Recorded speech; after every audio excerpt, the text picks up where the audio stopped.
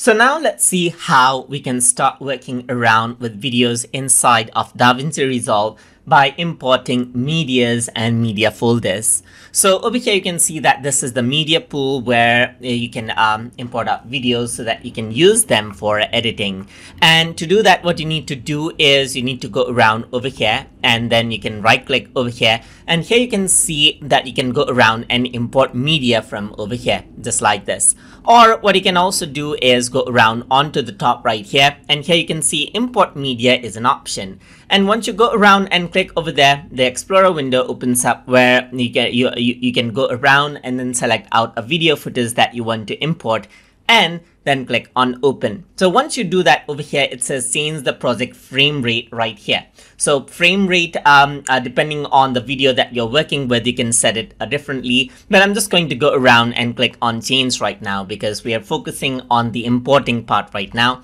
And here you can see that the video footage is here. So the media pool right here is like a bank account. So what happens is that you have your videos there, but doesn't necessarily that means that you have to use them. So this is the timeline, and this is where you actually go around and click and drag the video right here, and then you start editing over here just like this. So you can see that a timeline has been made once I actually went around and then created out and dragged this onto the timeline right here, as you can see on the media pool as well. So if you want to import out multiple videos instead of one single video, then you can go around and click on the plus button, and then you can click a video, hold control and click on second video as well. So you can import two videos all at once just like this as well.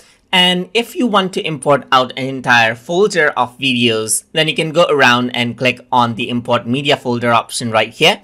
And then you can navigate around to the folder that you want to import right here, click on select folder, and then that entire folder will be imported as you can see right here. But over here, the folder itself, that is the videos folder, got imported. So if I were to go to master, here you can see the video folder over here as well. Double click on the video folder, then you got the entire video folder right there as you can see.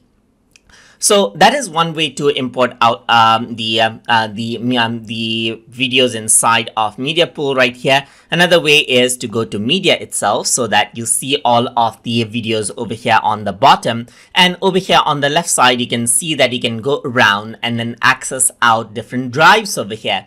So I'm going to go around onto my YouTube drive itself, and from over here what you can simply do is you can bring in videos over here as well. So there's videos, as you can see right here, there's a sound effect right here.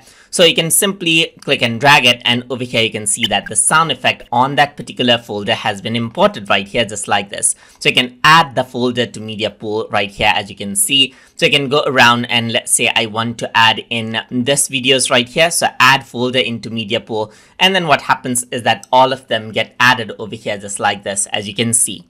So you can go around and expand this section over here as well, and then over here on the left side you see all of the folders right here, and if you were to open up many videos, then you'll see the videos on that folder, and then you can go around and then add that into the media pool right here, and then you can click and drag and add it over there as well. But over here you don't see any change because this particular video is already here in the media pool.